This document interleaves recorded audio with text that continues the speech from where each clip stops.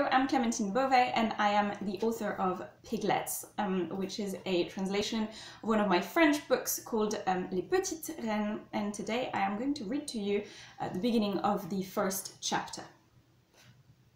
Here we go. The pig pageant results have just come out on Facebook. I'm in third place, bronze medal. How perplexing. After winning gold for 2 years in a row, I thought I'd never lose the top spot. I was wrong. I check who's won the grand title. She's a new girl in year 11. I've never met her. Her name is Astrid Blomva. She's blonde, pimply, and squints so much that you can only see half of her left pupil. The rest is tucked under her eyelid. The jury's choice is perfectly understandable. A little year 8 has won silver, Hakima Idris.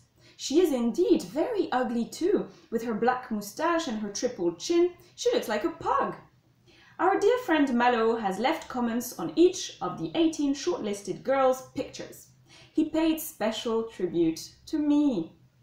Competition was fierce, but Mireille Laplanche, whatever the final results, will always be to me the most legendary pig pageant winner. Her fat, blubbery bum, her droopy breasts, her potato-shaped chin, and her tiny porcine eyes will remain imprinted in our memories forever. There were already lots of likes, 78. I added mine, 79. Then I tumbled downstairs into the living room and I said to Mum, I won bronze this year, right? And what should I do, congratulate you? I don't know. Would you rather I'd kept my gold medal? I'd rather you'd never won the pig pageant at all. Then maybe you shouldn't have slept with an ugly old man.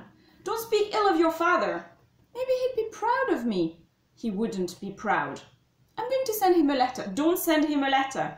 Dear Daddy, darling, as yet another lovely school year draws to a close, your beloved daughter has won the bronze medal in the pig pageant organized annually at the Marie Darrieussecq High School in Bourg-en-Bresse.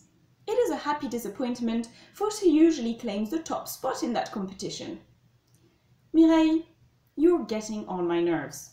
She rolls her eyes and confides in the Habitat ceiling lamp.